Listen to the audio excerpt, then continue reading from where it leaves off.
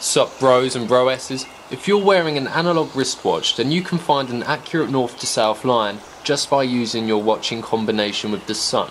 To do this, hold your watch horizontal and point the hour hand directly towards the sun. Now all you need to do is bisect the angle between the hour hand and the 12-hour mark, or in other words, run a straight line directly through the middle of the hour hand and the 12 o'clock mark. And this will be your north to south line. North will be the direction furthest away from the sun, because the sun is on the southern side of the sky. Easy peasy, right? It's important to remember to point the hour hand directly at the sun and not the 12-hour mark or minute hand. As I'm guilty of making this mistake myself, I just want to emphasise that point. Also, this method only works in the Northern Hemisphere.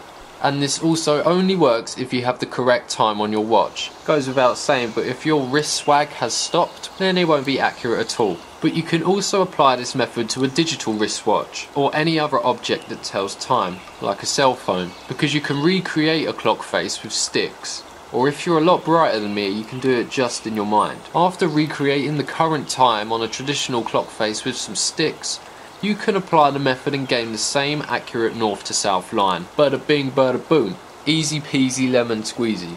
Now let's talk about the tricky aspect to this method. Yeah, it seems easy, but there are certain times of the day where it can be confusing to work out. This confusion stems from attempting to use this method at 6 o'clock. As you point your hour hand towards the 6 PM sun and go to bisect the angle, it's a perfect horizontal line. There's no one side closer or further away from the sun.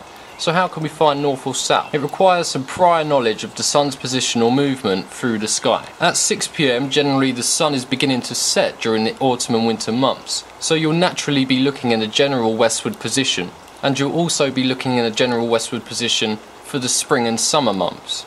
Just by knowing this, we can visualise a compass face and determine which way is north or south. As long as you remember that the sun generally rises in the east and sets in the west, then you'll be able to work out the fiddly times such as this. If you have any more questions or concerns about this method, then let me know and I'll give you an explanation. Have a nice day, bros.